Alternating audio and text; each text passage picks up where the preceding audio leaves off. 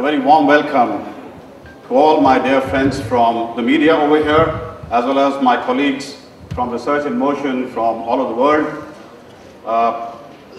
It's a great occasion for all of us here today.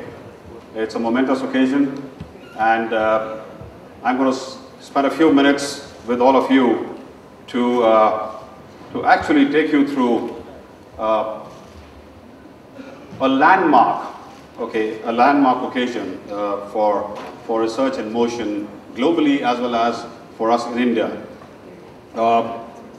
What's a landmark? Let's try and figure out what a landmark is. You know, in this country, I think we are living in some very, very exciting times. We are living in a time when the Indian telecom sector has been for some time and continues to see some very robust growth. We are today about 900 million subscribers on mobility. I think in the last year itself, we added about 129 million subscribers. Now that's a lot of number, okay? It also makes India the fastest growing telecom market in the world.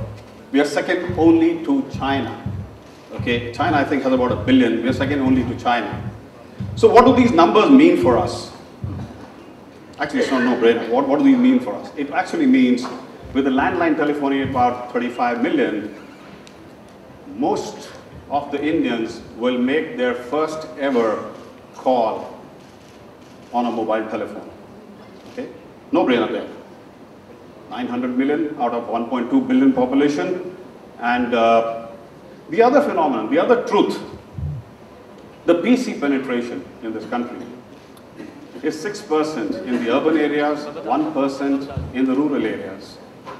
So what does that mean? It means that the first experience with internet for the Indians, for most of the Indians, will also be on a mobile device. Again, that's a no-brainer there. Okay?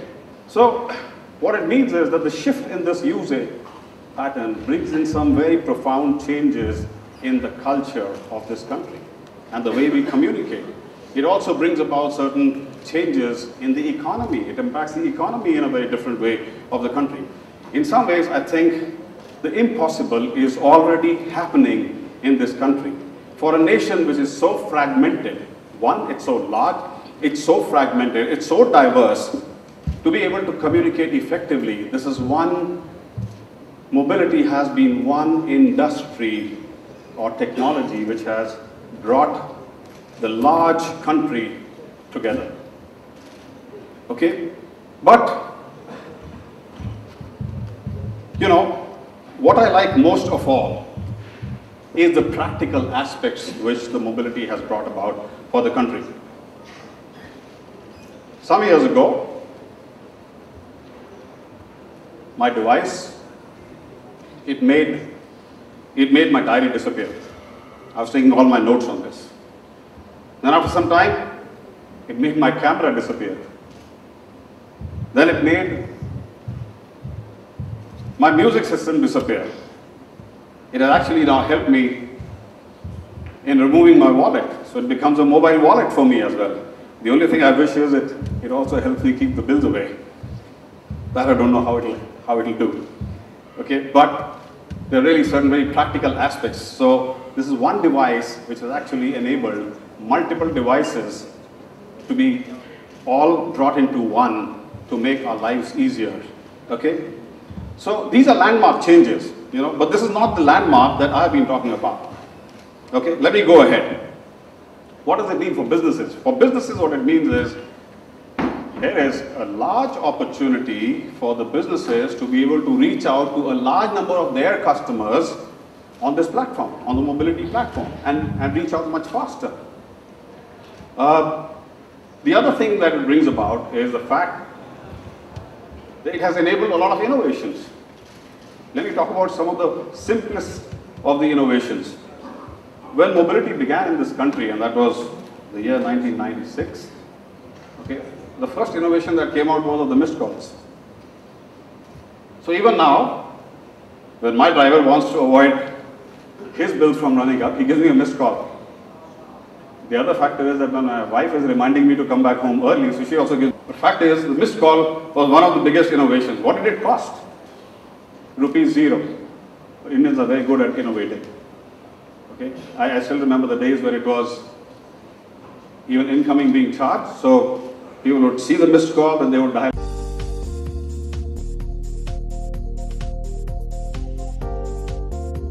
So when I talk about innovation, let's see the other aspects of innovation. Look at the aviation industry adopting the mobile technology. Today, if my flight is getting delayed, I get a message. Very soon it will be coming on the BBM as well, that okay, your flight has been delayed. Okay, or if there are other changes, I get the message. Airline industry is using it very effectively. The BFSI industry is using it very, very effectively. I think one of the biggest opportunities out here is on the mobile banking. Over 40% of India is unbanked. So I would say that really is an opportunity waiting to be banked. Okay. Look at this in terms of the applications.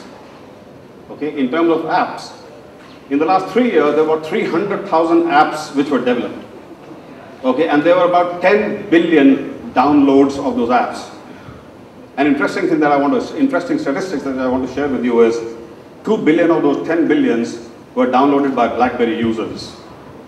Okay,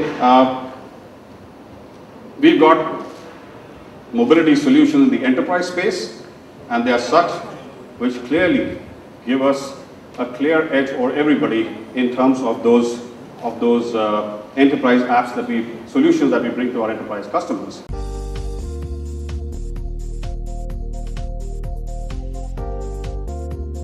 As we move ahead, mobile apps will feed a frenzy.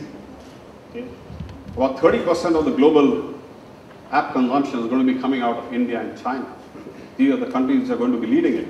Just to give you an example, in 2 years, the number of developers working on apps for BlackBerry in India has moved from 4,000 to more than 30,000.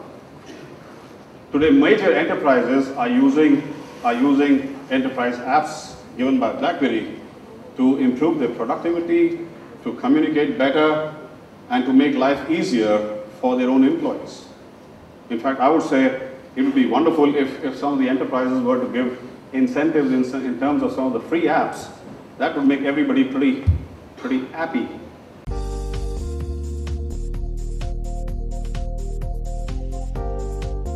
Mobiles have changed the lives of all of us in this room. I think all of us have been impacted by the mobility.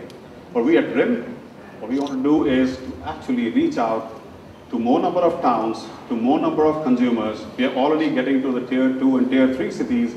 We are expanding our reach, reaching out to those consumers, bringing them better devices, better solutions to be able to make their work lives as good as all of us have been aspiring for. Okay, but again, this is not the landmark that I've been alluding to. So what have I been talking about? We are here, right market, right time, right industry, having brought the right products. Look at what we did last year. Last year, we brought out the Playbook 7 new devices.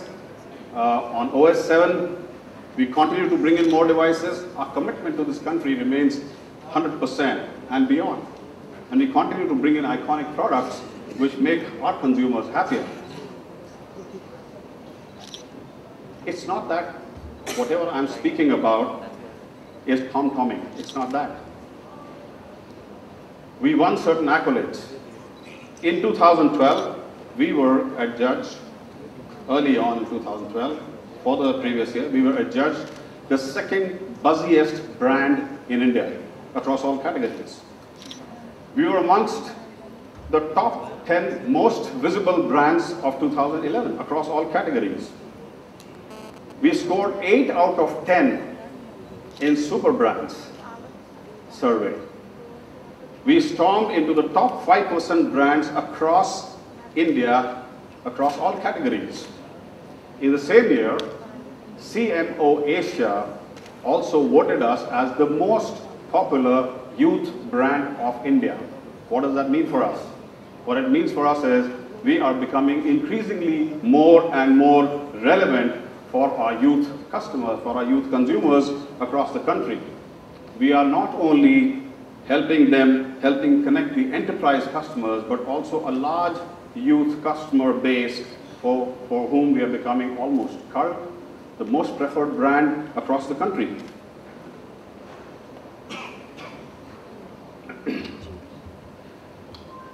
So what is the lesson for us in this?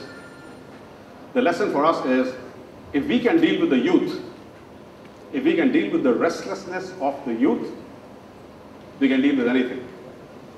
As I've always said, this is a butterfly country. The attention span of youth is like that of a butterfly. From one to the other to the other. We have to be able to quickly understand what their needs are and to be able to communicate with them. And once we are able to relate with them, we can deal with anything.